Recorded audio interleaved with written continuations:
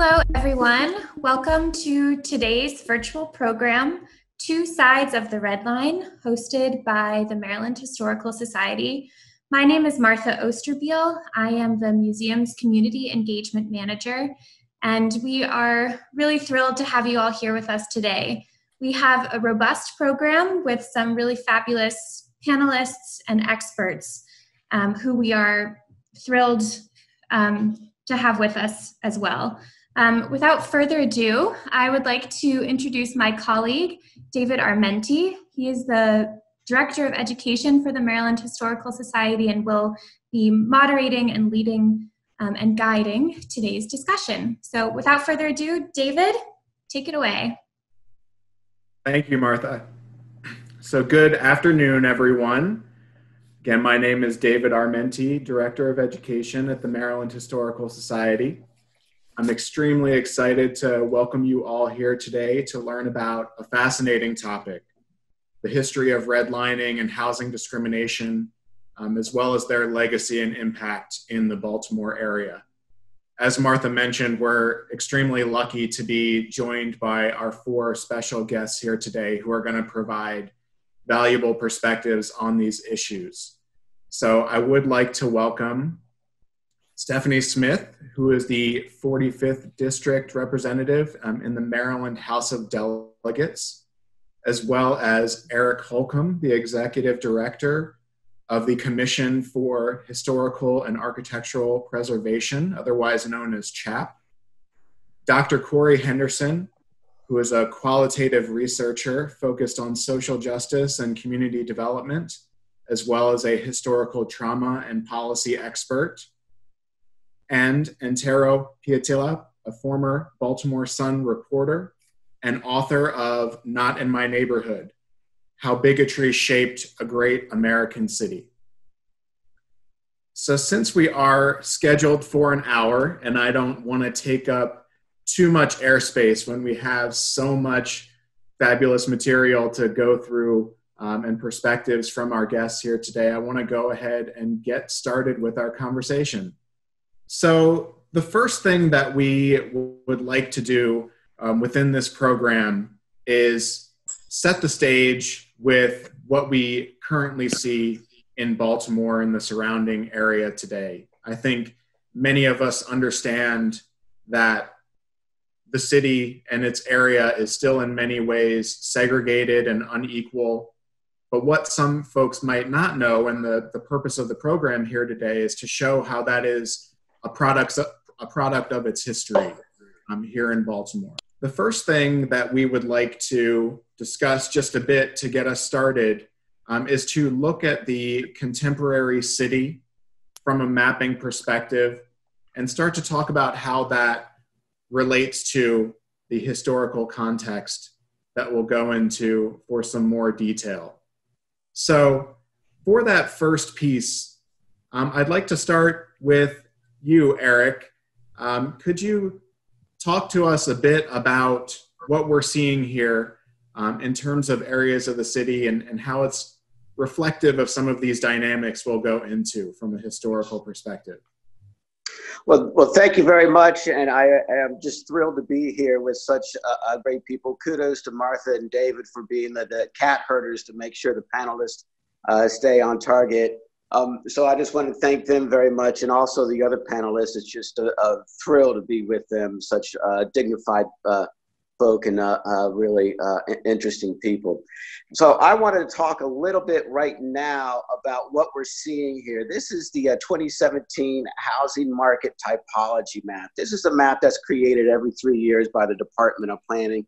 And what it shows, it really shows the real estate market. Where is the healthy real estate markets and where are the unhealthy real estate markets? And if you look at purple, blue, and green, those are very healthy real estate markets. When you get into the red, dark orange, and light orange, that's getting into more distressed neighborhoods. The reason I wanted to show this here is because if you see this, and if you look back onto, let's say, the 1937 residential security map, or the redlining map as it's called, and here it is, you will see a correlation that both old and East Baltimore and Old West Baltimore are red. They are still distressed neighborhoods. They were distressed in 1937 and they're distressed now. And I would also suggest to you, if you look back on the 1893 Carroll, who was the Secretary of Labor, he did a statistical analysis of 5 cities throughout the country and identified different slums, as he called it. He would have identified portions of these areas as slums, and there's still distressed neighborhoods now. And there's many reasons for that. I don't want to get into that now. We will get into it through the course of this discussion. But I also want to talk about a couple of other things that has occurred.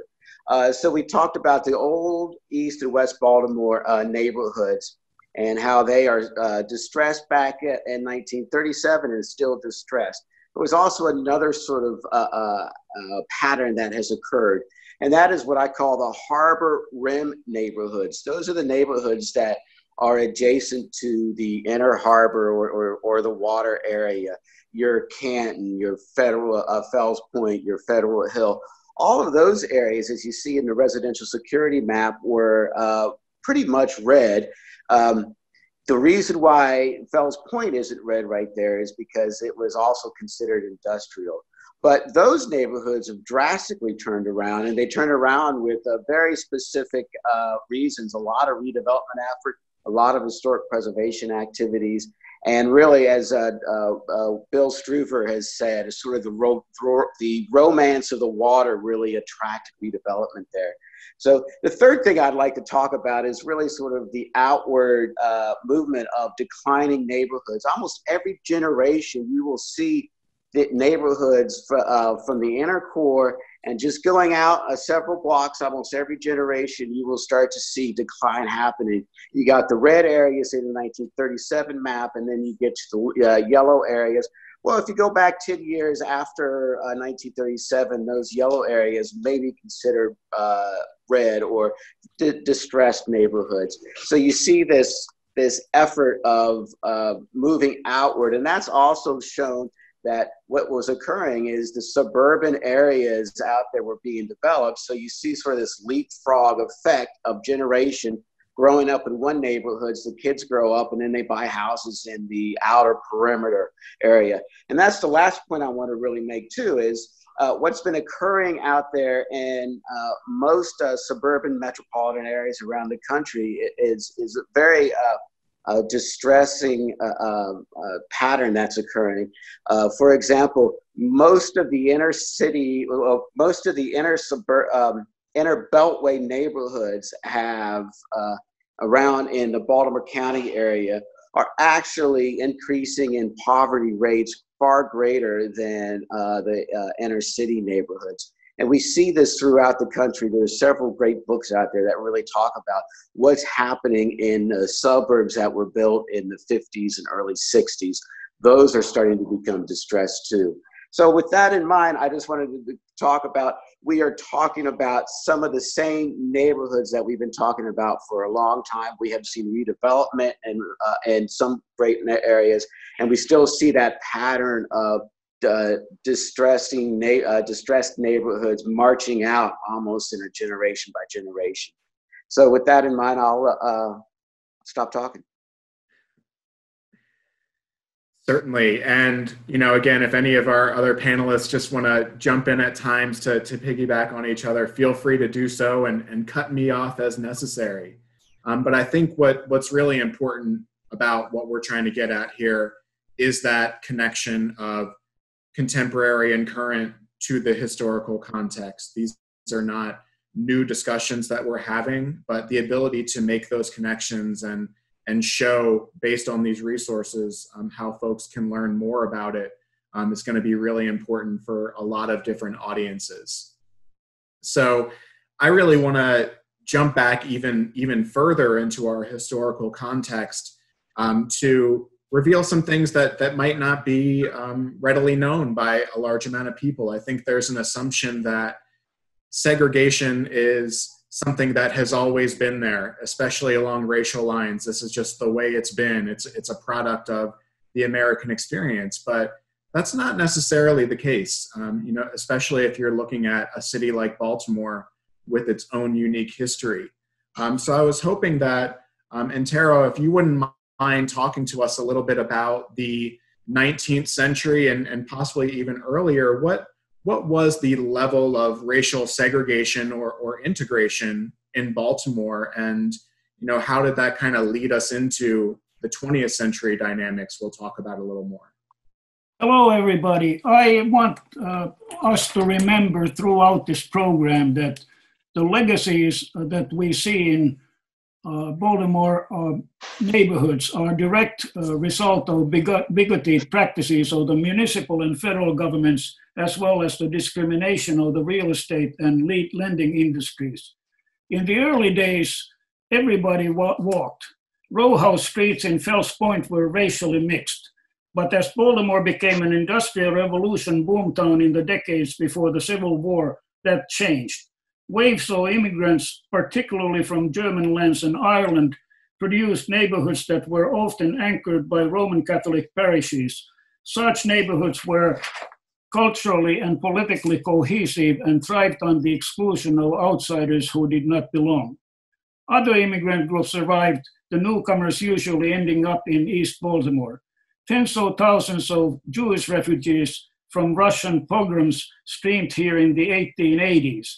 They concentrated in the Old Town section even as earlier German Jews began migrating from there to uptown streets near Druid Hill Park. This led to ethnic neighborhood rotations that still continue. Baltimore, like the rest of America, is a story of cities that steadily experience racial, ethnic, and socioeconomic change. In slavery times, Baltimore had a large free Black population, but later, even as the city kept attracting more African Americans, first from Maryland's countryside and then from Virginia and the Carolinas, no housing was constructed for Blacks. This reality continued until the 1950s. Black areas could only expand by spilling over to white blocks. This led to conflicts. Overall, race relations deteriorated after the collapse of Reconstruction and the 1899 victory of the Democratic Party in Baltimore, whose slogan declared, "This is a white man's city." When an African-American lawyer in 1910 bought on a white block, the Sun declared that Baltimore was under a Negro invasion.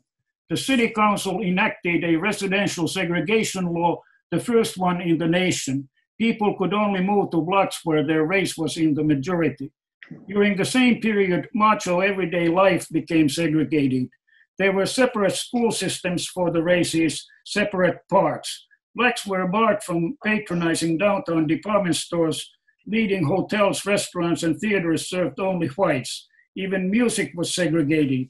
Because Baltimore Symphony Orchestra concerts were not open to Blacks, a separate colored symphony played in the 1930s. It was financed by a white donor, a music lover who did not want to be identified or to attend any concerts. Such was Baltimore, a city that became a laboratory of segregation. Thank you. And there are just so many different dynamics that are intertwining there, whether it be urban redevelopment, immigration, the different waves of migration that are occurring throughout the city. And I think especially looking at that turn of the century period, I'll look to Corey and even to Stephanie to talk about what did those movements, what did those kind of municipal decisions mean, and how did they impact public health, the infrastructure that was available to the various communities that existed in Baltimore? I'll start with passing it to Stephanie. Give Stephanie an opportunity to speak on that, and then I'll respond.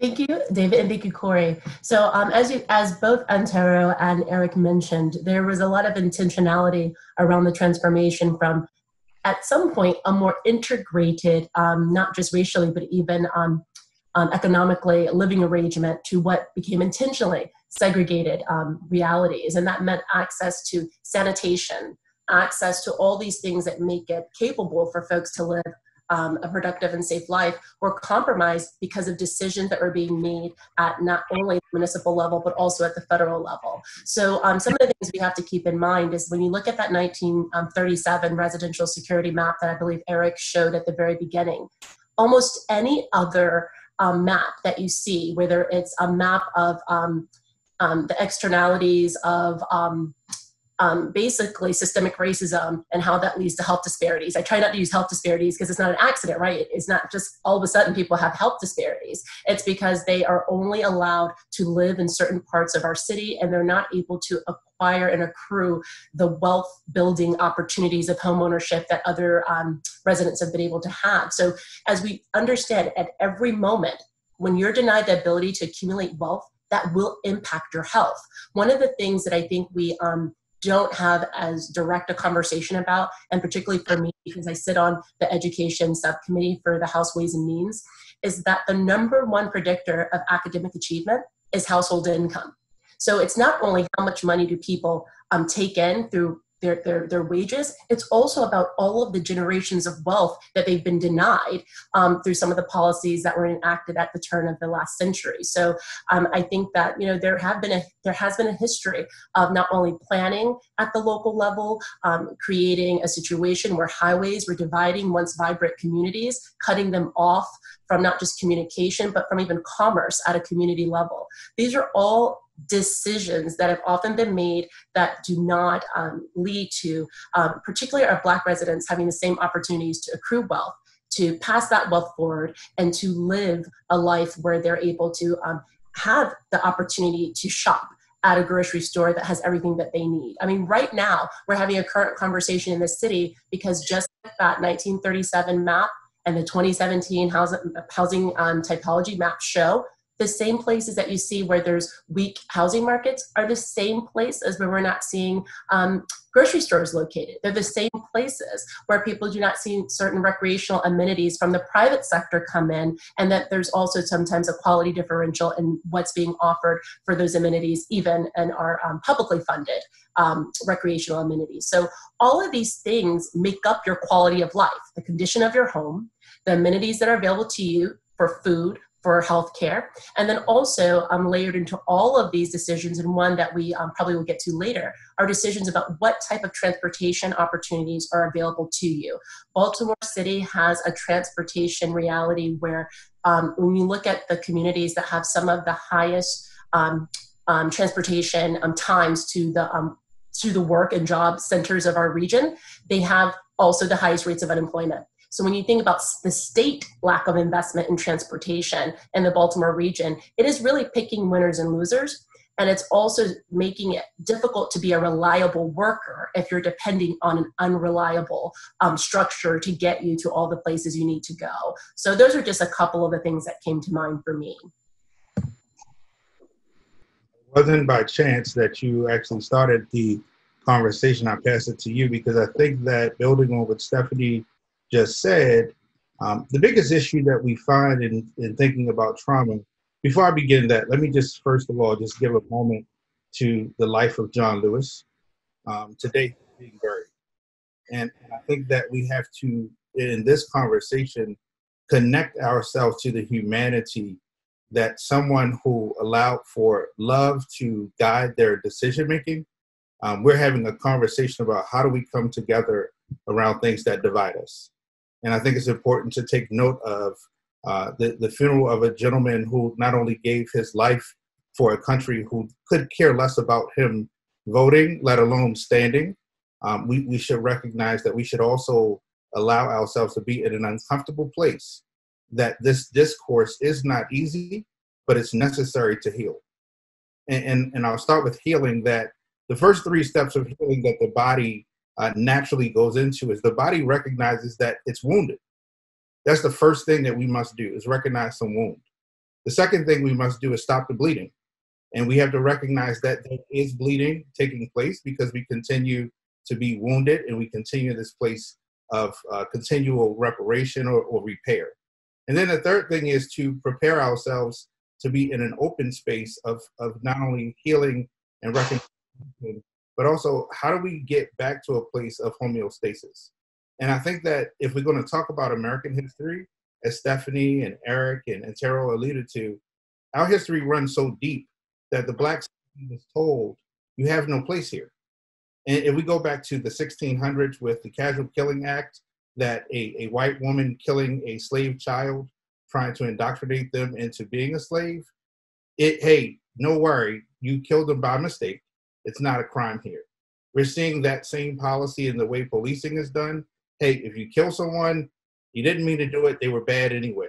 That type of psyche, this story, this narrative that's been told from the Casual Killing Act to the Zong Massacre. You look up the Zong Massacre, you'll understand that 131 slaves were thrown overboard, many of them alive, on a slave ship. And when they went to go file claims for these alive individuals, the courts in England and around the world said, hey, they were property. It's like throwing wood overboard. So you begin with the 400 years of a psyche that you don't matter. And wherever we place you, you better be okay with this is all you have. And we bring it forward with communities that lack opportunity, economics, opportunity to go to a place where they matter. And we talk about Black Lives Matter, and then we have the counter, all lives matter. I'll close on this before I pass it back to David. If your mate says to you, I love you, and in response you say, baby, I love everybody, she's gonna say, excuse me? Not, hey, I love you too. And that's all we're saying. We wanna be loved and matter, and the only way we get to that place is to recognize that we're wounded so we can stop the bleeding.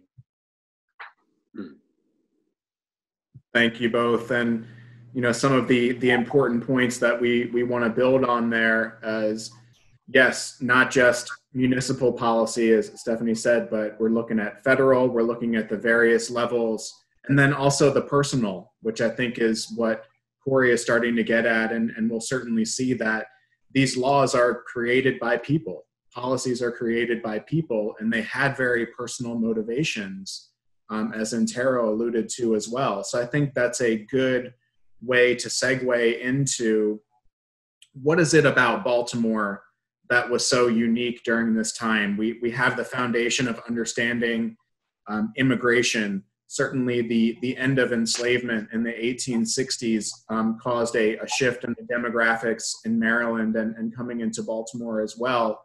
But I think that turning point often comes with the looking at the specific law that was passed here in Baltimore. So, Antero, would you mind going into a little bit more detail about the law that was passed by the City Council? How did that come about, and how did it actually get implemented here in Baltimore as a pioneering instance of racial segregation?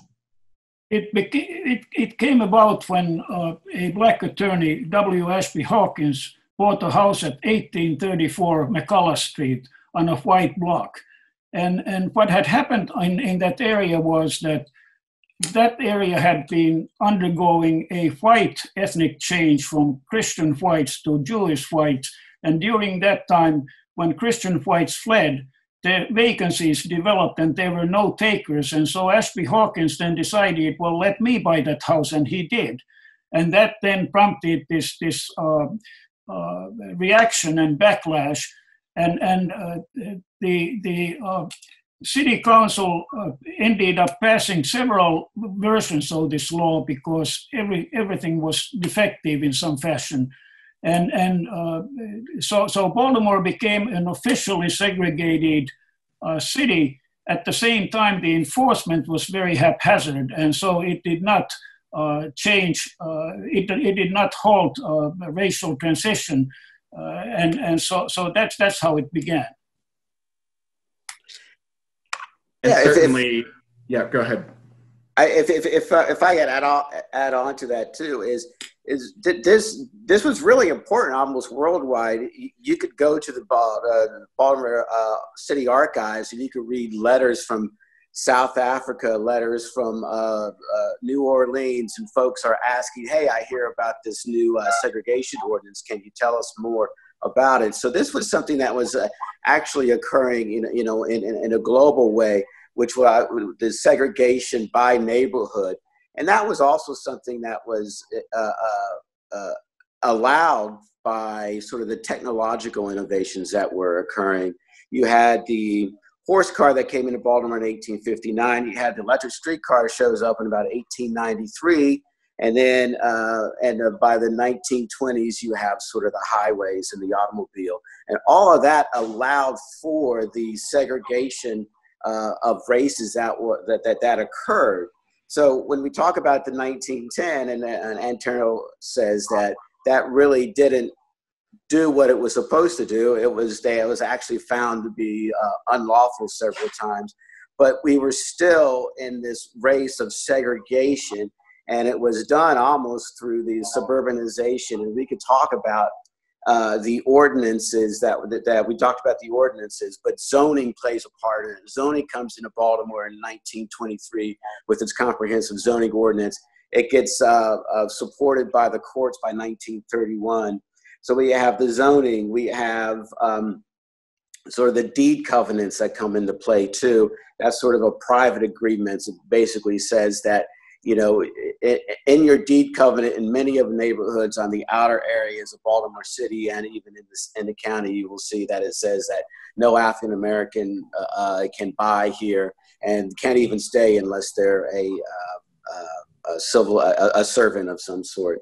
So I think what we have really going on here is underlying everything is this racial attitude, and we see this racial attitude sort of really come into being with sort of the flourishing of that lost cause mythology, which really creates sort of the Confederate monuments that are being created in Baltimore. In 1903, we get the Soldiers and Sailors. In 1916, we get the Confederate Women's Monument. And then in 1948, we get the Lee Jackson. But the 1948 monument, even though it was dedicated in 48, it was actually money was given to it in the mid 1920s.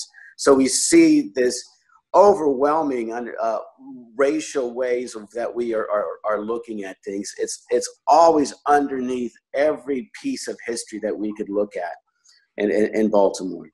If I can respond and just add to what is being said here, I think if we're going to talk about some of the historical context, even though we're talking about housing, we have to consider that housing is one aspect of living. We're talking about economic, we're talking about jobs, we're talking about public health infrastructure. So all of those parts of the history are impacting and affecting all of this. In the late 1800s, early 1890s, when Blacks first came to Baltimore, Frederick, Maryland, there was a huge influx of physicians who wanted to come and learn public health. They wrote a letter to Johns Hopkins University and said, hey, we've tried to apply, got no response. And in response, they received a letter in the early 1900s from one of the deans who said, we don't recognize Black doctors. They don't want to practice with you. There's no such thing as a Black doctor. And the idea that the infrastructure of the community around its own health infrastructure, then you add to that the economic infrastructure of, well, you can't become a CPA. You cannot practice as a certified public accountant coming out of the agrarian society to a society where manufacturing and large corporations were built. If we can't certify the dollars and the credit that you say you have, then you can't take a small business and become a larger business or a corporation. It wasn't until 1957, I believe, we had our first Black CPA in Baltimore, Mr. King. He's right over off of Park Heights. So some of the infrastructure parts of the community go back to not just housing, but communities where the Black dollar wanted to circulate within its own Black dollar community and passing that dollar back and forth. The measure of its wealth is how many times does the dollar pass within your community? And that community protection was lost. So even within our own community, when you had in 1919, over 26 cities burned down of Black wealth. When you had in 1919, we just celebrated 100 years ago, 26 cities of Black wealth torn down or burned down because people didn't want Blacks to have anything, let alone even contained within their community. The highways were built specifically. Look at 95, look at the highways going west. They cut through communities of Black power and Black wealth. There were once a place where you could go. You had a family member pass away, you would go to a funeral home owned by a Black. You go to a corner store owned by a Black man or woman. You go to a cleaner's owned by a Black man or woman. but you couldn't have a Black pharmacist because you weren't accepted or respected to even get that level of education. And that begins to wear on your psyche, that the higher levels of position and opportunity in the community are only limited to people of other colors and races. And just very quickly on Hanover Street, for instance, one side of Hanover Street was white, one side was Black. And when I interviewed individuals and they talked about living on that block, you had one side where you had a movie theater that was white only, one side where it was a movie theater that was Black only. You went to church and you met people there. On one side there was a Black church, on the other side there was a white church. But when you went to go to the pharmacy, there was a white pharmacist, and on the other side of the street there was a white pharmacist. So you begin to see how you in your psyche, you learn that you really can't get out of this. You have to stay in your place. And that begins to wear on a person, and which leads to alcoholism, drinking, drug addictions, and everything else when a community is inundated with, you can't break out. I'd just like to reinforce what was happening in the earliest 20th century with sort of the segregation. Remember, in the 1890s was the first time an African-American was elected to the Baltimore City Council. And that was because we actually got a African-American neighborhood that had an African-American majority that could vote, had voting power. And that was actually stripped away, consciously stripped away by sort of redistricting the councilmanic boundaries at that time. Yeah. And if I can just articulate specifically, I don't want to miss any of the facts. The cities that really went through this form of racial terror, and we call it racial terror because they were terrorized. Wilmington in 1898, Springfield in 1908, Red Summer of 1919 over 26 cities, Tulsa in 1921, Rosewood in 1923. The EJI, Equal Justice Institute, has been doing research and has discovered that not only have there been over 4,000 lynchings since the late 1860s, but there are, in addition, another 2,000 that were not even documented, that they're trying to get more facts. So we're dealing with not only a level of trauma, but when we talk about people moving and uprooting from the South to move north, there's this idea that, hey, if I get up and move, then me being able to move and go to a place where I can just kind of settle and restart, I'm leaving my trauma behind. And I say in my paper that trauma travels with you. If you've been abused in your previous relationship and you try to start a new relationship without dealing with the pain of the abuse of the last relationship, every disagreement, argument, or anything you experience in the new relationship will be a reminder of what you experienced before. So trauma is just, it's a continual beating of segregation, serial forced displacement, physical and psychological abuse, economic destruction, and cultural loss. And I know one of the questions coming up is where are we in this? And I think that we need to recognize as a community, even individually, as a family, interpersonal relationships, the policy level, the community level, the governmental level, we have literally found ourselves in a place where collectively we deal with being segregated. And as I described, all of that pain builds up. That when you say there's quasi-integration opportunities, the first thing people do is jump at the opportunity to get out of the community that they can't stand. And it's not that they can't stand the people they live next to because they became a community. It's the idea that this is my chance to give my children and my family a better opportunity than what I had. And if you see to the right of this on the screen, the trauma response is really what's killing us.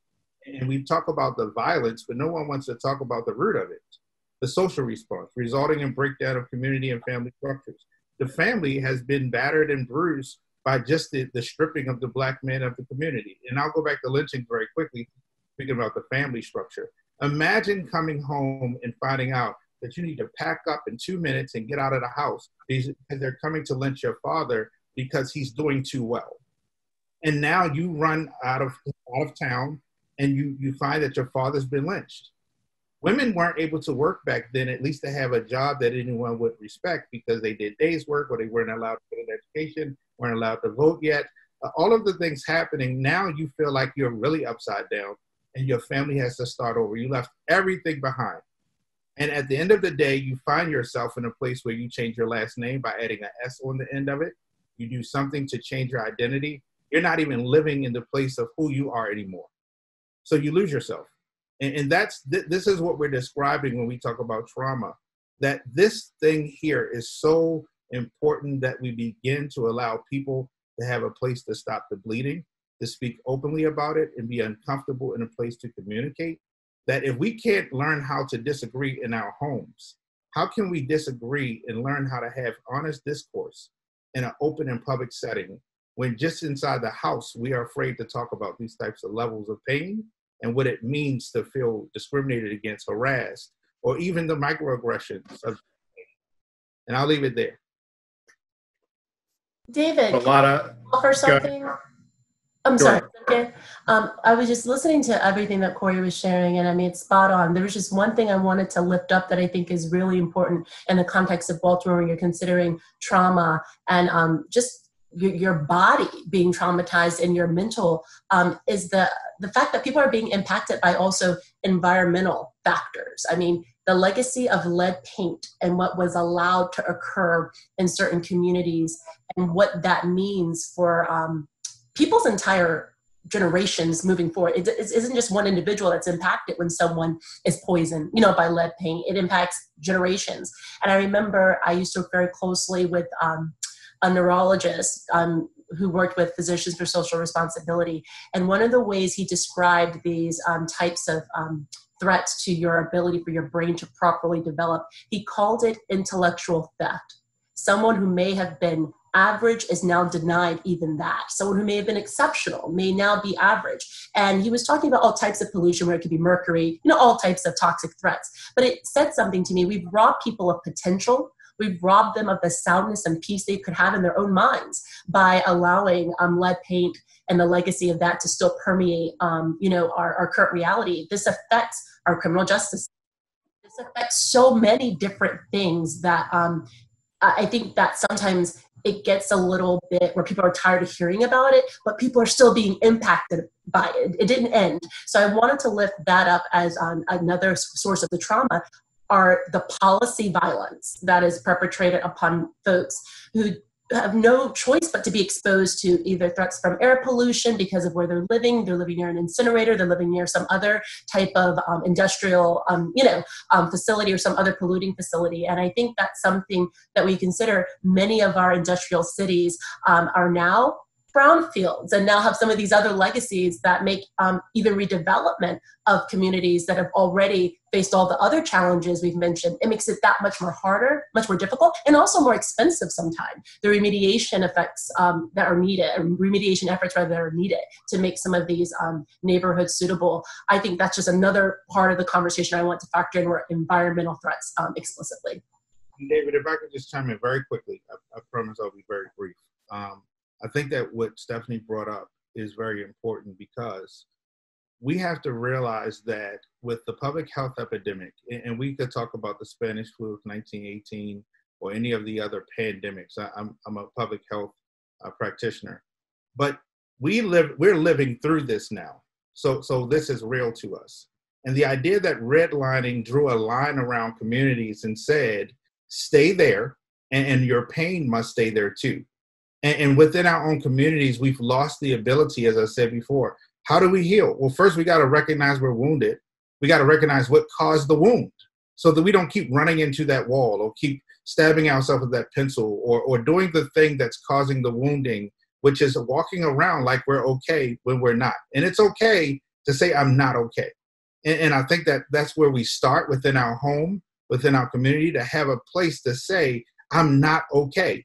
I'm tired, I'm crying, I'm hurting, I'm watching my daughter do an experience, I'm watching my son experience. Find something to connect yourself to begin the healing. But if there are two things that I want people to take away from this, is that the red line did not stop anything from spreading. With people saying, oh, coronavirus is a Black disease, and I'm so glad they closed the basketball courts. I've heard ignorant things like that. But unfortunately, just like with heroin and the drug epidemic, now we have opioids that we're trying to solve for. These things don't stay in one community. The trauma will find its way to where you live. So if you really want to move forward as a community, as a people, we need to uplift each other and walk together, because I think it was maybe Malcolm X and Martin Luther King who once said, Malcolm X specifically, who said, if you try to hold me down, you got to stay down with me. And the idea that we try to put borders around things and they will not spread, people move, people mate, and things happen and stories are told. So we're going to clean up our streets. We're going to clean up our internal psyche and our psychological, our mental, our physical. Then we have to not only recognize we're wounded, but we also have to recognize who's interfacing with us. And if they don't see my pain and understand where it comes from, the police department, hey, the training that you're getting, you're not from Baltimore. How is it that you don't know? That's the only job in the world that you can do, that no one ever asks you on your interview, what do you know about this company? What do you know about where you're about to work? Hey, we need bodies. Every other job that you have to know something about the corporation. You can't get a job at Target if you ain't looked up on a website what it is about Target that makes you want to work there. So the idea that we're not teaching this level of compassion, community compassion, as I describe it in a police training program I've been working on, community compassion and community conversation. How is it that you can't connect with me? So when I get out the car, you call me out my name and you expect me like a dog or an animal to get down on the ground, but you want to disrespect me. At some point, I've lost my hope. So now I'm going to fight you back. There's no level of respect here. So these are the things that we have to actually face and teach this history the real way, meaning that go to the facts and let people discuss how we can move forward. I appreciate all of that conversation. I think it's so important that we're working here in this discussion to connect trauma and the emotional impact that this has, not just the physical environment and places that people live, but how does that weigh on them over generations, as both of you were discussing so well there. I do want to try to circle it back around to some of the policy that kind of frames these dynamics as they're developing here in Baltimore. A few points I just want to acknowledge. First of all, Stephanie, I love that term, policy violence. I've never heard that before, because I think it pairs really nicely with the idea that, oh, well, if it's not violence, if it's not that kind of overt action, such as the race-based terror that we see through lynching, well, you know, then it wasn't quite as bad as maybe you might have seen in a Wilmington or some of those other examples that were historically mentioned, but as well as the policy that goes into that is so important. Somebody did ask within the chat, what is the name of the 1910 law? And I've seen it alternately referred to as the West Law, as well as Ordinance 610, and even the Baltimore Plan, as it was modeled by other cities. And Eric even mentioned places that wrote in from internationally about how do you get the segregation in place policy-wise. So I did want to acknowledge that question and, of course, point them to Not in My Neighborhood for all of the elaboration on that particular topic. So if we can kind of circle it back to the national level, the actual term redlining came out of this development with the National Housing Act of 19. What was actually the purpose of this exercise in redlining, and how did it practically impact communities around the country as well as Baltimore? 239 cities were redlined by the federal government. And the reason for redlining was that the country was in the midst of the Great Depression. And so they wanted to divide those cities into areas that would be good for lending and areas where lending should be avoided. And what is interesting is that in recommending areas for lending, one of the requirements that the federal government was that all of those top grade neighborhoods should have restrictive covenants, meaning that they would restrict the occupancy in those areas of Blacks and Jews and some other nationalities. So it was an exclusionary measure. Now the plus side, if you look at the plus side of the exercise, was that it paved the way to what we have today, which are 30-year mortgages, and so in those days, even the best customers could only get mortgages for 7 years, and then you had to refinance it, and it was very difficult. So this was the good thing that came out of it. but what it also did, it divided the country into cities where spending which introduced unequal spending in neighborhoods as well as in city services. So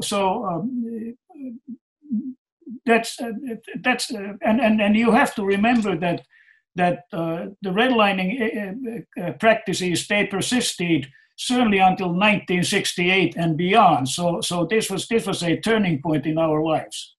If I could just sort of reinforce a couple things about redlining. Of course, when you go out there to try to identify what a slum neighborhood is or what a blighted neighborhood is, you need to define what slum and blight is. And one of the ways they did it was to identify the folks that lived there. So you could see in the 1937 criteria of how to define what a red neighborhood is, what a green neighborhood is. You will see that it also looks at to see, are they foreigners, are they blacks, what are African Americans, you know, who's living there, and that's an indicator. But that doesn't stop there. That actually began in 1893 with Secretary of Labor Carroll's work that he did. In 1907, we had other criterias of other studies out there. And all of these studies out there of trying to identify where the distressed or where the blighted slums are use sort of that characteristics of who lives there as a defining characteristic of what a slum is. So it's really just built in. It's a self-fulfilling prophecy in many ways. And that's just something, and that just keeps on going all the way up until 1963. You could see in some of the reports that are in the city archives, dozens of these sort of planning reports uses these ideas. There's also sort of an anti-urban idea that was going on at the same time too, with the creation of suburbia out there. And as that is sort of being the big real estate boom. And I'll just end it with the fact is that when veterans came back from World War II, they were offered housing loans. And, you know, millions of veterans, well, hundreds of thousands of veterans received that, but less than 400 African Americans received a veteran loan for a mortgage. So that just shows how disproportionate these policies were. And those are some of the things as a city planner, as a historic preservationist, and as an urban historian, are really important to sort of grasp. And then I look to folks like Dr. Henderson and Delegate Smith and say, okay, what do we do? How can I help move forward to a better Baltimore? Two more points. The redlining exercise happened at a time when there were no conventional lending available to blacks. So that was one thing. The other thing is that redlining did not think about gentrification as a possibility, meaning that a declining neighborhood they thought was a losing proposition, and so that again then led to deprivation of public funds and private funds into areas that were seen as risky. I was just going to add in, David, very quickly. For those, I saw in the chat that there are students here and also people who want to be students of this history. If you go to my dissertation, which might be shared with you, a resource on the website, the link, you can actually find on my website in that document about 85 different resources. If you want to do the work, I've already done it for you. Much of the documents from the work in papers written by Powers, I've read books. I've done a lot of the work, so we don't have to reinvent the wheel, and we should stand on each other's shoulders and build on what we know, rather than take another 2 years or 7 years like I did for my doctorate. Don't waste 7 years. Just take the information. You can go look it up. I have all the resources there. It starts at page 134 and it goes to like page 147 or something like that. So it's about 85 resources that you can find information to begin to challenge your thinking and learning. And even in the back of Antero's book, which I've read, you'll find a lot of resources that we have to reference as professionals and academics. And for students, plagiarism is not allowed. So basically, we want to share with you where you can find what we're saying and verify it. So take advantage of that. And that's a good moment to reiterate that we are at less than 10 minutes to our formal end time, and we will be following up with all registrants with additional resources, including Dr. Corey Henderson's resources from his website, as well as for the different audiences that are in the room, so to speak here, educators, students themselves, folks that actually have some history and academic background as well. So primary source collections, secondary material, as well as some of the academically oriented material that our experts here on the panel today have featured. So I do want to refer to one of the chat questions, because I think it's kind of, it's zeroing in on some of the things we've been discussing of the lifetime trickle-down effect of redlining as it pertains to neighborhood infrastructure and school funding. So we talked about this with 100 years ago, how infrastructure breaking down impacted communities. How does that relate to housing, redlining, and this idea of funding coming into communities even still today? David, could I jump in? Please, yes. So I wanted to address not only that question, so great minds think alike, but also another, I thought, related question, because some folks are saying, aren't we talking about redlining? Yes, we are. So I think that thanks to both Antero and Eric, we talked about redlining was a solution to many previous attempts to memorialize various forms of segregation. When the ordinance in Baltimore City, was no longer permissible under law, people just kept trying to find a new way to create a segregated reality. So after redlining becomes something that is no longer legally tenable, and we have advances like the Fair Housing Act and a lot of other laws that are seeking to address discrimination, that doesn't necessarily mean that those laws are going to bring about all of the changes we want, because there's other systems at play, right? Outside of government, there's also a capitalist structure where people can, through their own their own agency, make decisions about where they want to invest and what they want to do. So I want to bring the listeners' attention to a couple of things. So when you consider that redlining was essentially picking winners and losers and really making it harder for communities that had already withstood the realities of slavery and were in the throes of Jim Crow and are still, dealing with those effects, you're saying that your access to capital will be forever at a lower level. And that access to capital is going to affect your ability to acquire property, start a business, and do a lot of the things that would make your community as vibrant as it could be. And if you have the opportunity to start a business, the ability to expand it, the ability to make it more robust are also hindered by that lack of capital. So one of the things that we have to realize right now is, despite the fact that we have a woefully low amount of Black-owned businesses and a majority Black city, is that in just from February to, I believe, June, we've lost 41% of all Black businesses across the country. So we already started with too few Black-owned businesses, and now they're nearly, halved, and many are struggling to stay alive. Why is this relevant to the question you asked me, David? It's relevant because we've created a system that has invested in a way that is not equitable across our city and across our state, and quite frankly, across our nation. So I know there was an Urban Institute study that came out late last year that discussed what is really driving capital investments in Baltimore. And what I think was interesting is that despite a history of redlining, despite a history of discriminatory ordinances, it showed that 90% of capital investments are really influenced by private sector decisions, but to the extent government is investing in capital improvements in the city, it actually has more equitable results, which I think would be surprising to people. It's still not enough to, I think, address legacies of disinvestment and address the legacies of other harmful policy, I would say interventions or lack of intervention. But I think it's something worth pointing out to folks is that to right the ship, government has a role, but it doesn't have the only role. And I think when we think of the government, we tend to think of legislative bodies, and we tend to think sometimes of governors and presidents. But we have a a part of the Richmond Federal Reserve Bank right here in Baltimore City. And their charge as the Federal Reserve is on gainful employment.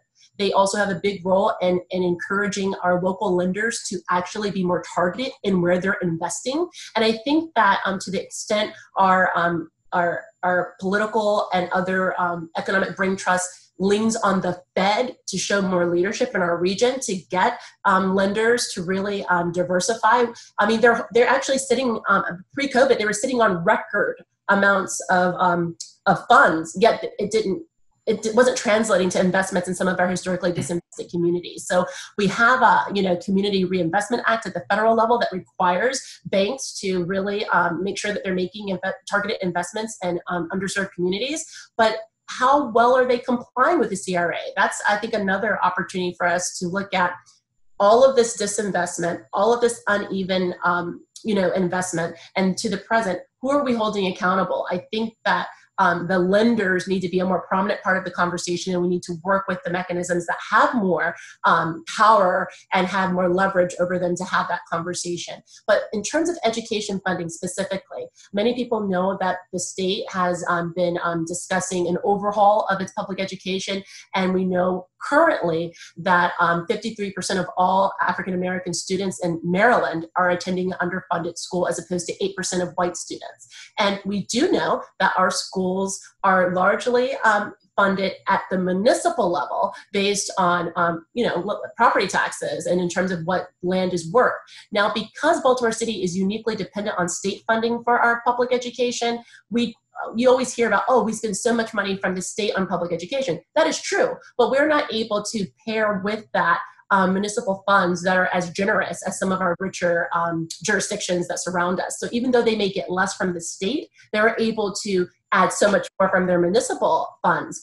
And part of the reason why Baltimore is in this unique challenge, and it's something that hasn't come up in this conversation, is that we have so much land that we can't tax because we have very large landowners that are nonprofits. They are colleges, they are hospitals. So if 31% of our land is already, we can't taxes off of that.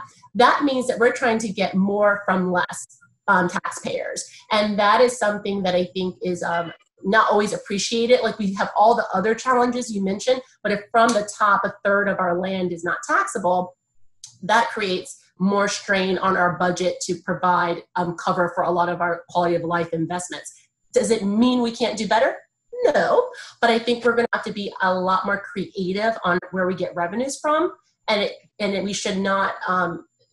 It can't be in regressive ways that further penalize people that have already gotten too little out of this experience of being Baltimore natives or Baltimore residents and the very redline communities that we've been discussing. And what you're getting at there is a really nice summarizing piece as we're coming up on 1 o'clock here is what are, we've been presented with a lot of historical context, a lot of challenges, even in the current environment.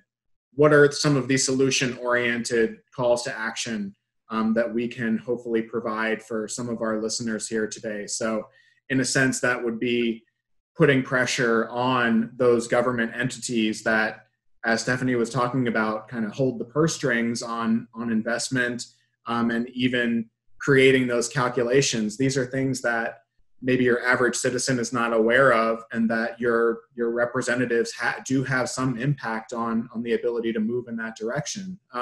So I do wonder if in our last couple minutes here, if they're looking toward solutions within either housing or the benefits to communities, or just any other summarizing point about what we're talking about here today.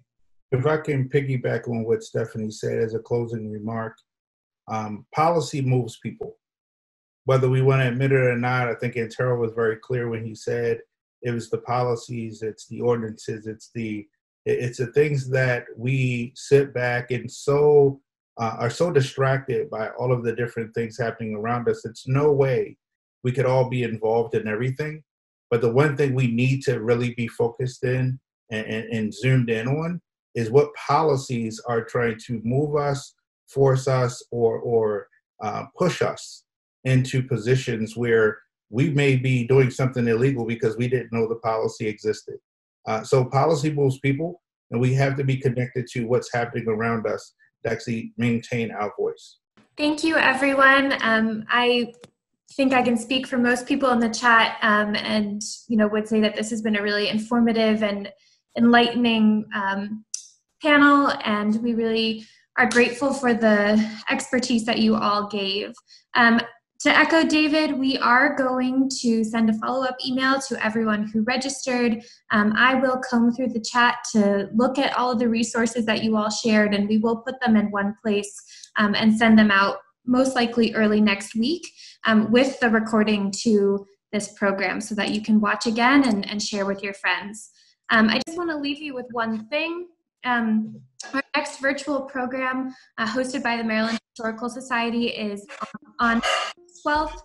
We will be talking about Maryland's historic amusement parks with special consideration to Gwynn Oak Park, which was one of the first amusement parks to desegregate in the early 60s. I hope some of you will find it interesting, and we'd love to see you show up at that virtual program as well. So again, thank you for you all. Thank you for attending. Thank you to our panelists, and we will hopefully see you soon. Take care, everyone. Bye-bye. Thank you. All right, thank you, everyone.